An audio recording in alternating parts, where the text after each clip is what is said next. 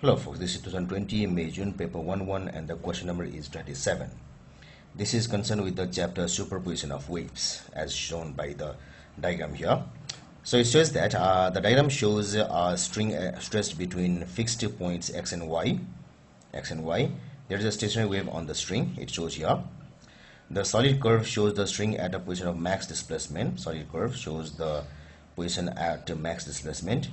The dashed curve shows the other position of max displacement, so it is the reverse maximum displacement. So it is at the lowest point, so it is at the highest point, lowest point, and so on.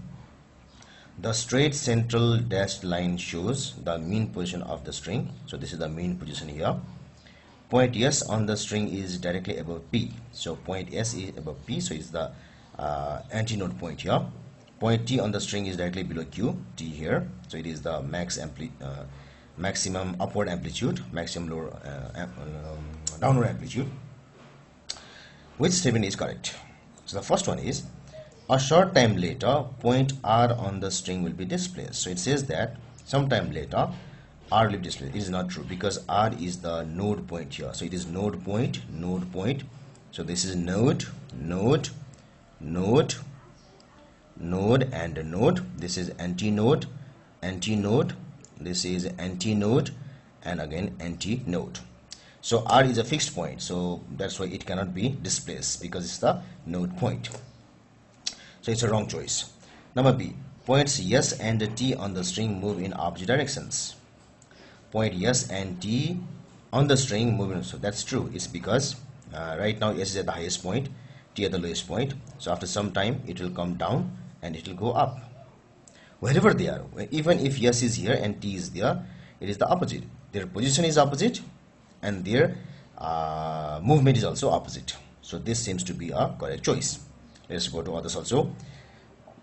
The distance between P and Q is one wavelength. P and Q is not true because one wavelength is from here to here or from here to here. So it should be from here to here, it is one wavelength. So from P to Q it is half of the wavelength. So antinode to next antinode, it is half of the wavelength. So this is also a wrong choice. Number D, 2 points on the string that are equidistant from point R vibrate in phase. So it says that two points which are equidistant. So the point here and the point here, they vibrate in phase. Again untrue because the point here is right now here. The point here right now here, they are executing exactly opposite vibrations. Even if I go through this point, so this point, let us say this point, and this point, let us say this point, so these two are exactly opposite nature.